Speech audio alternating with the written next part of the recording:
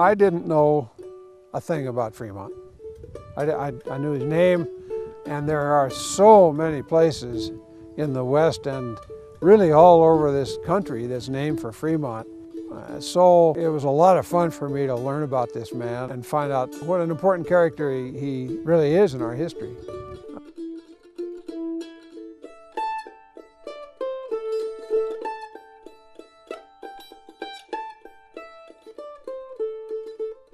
Most of the time I was by myself doing this work, and I found myself in quite remote spots like this.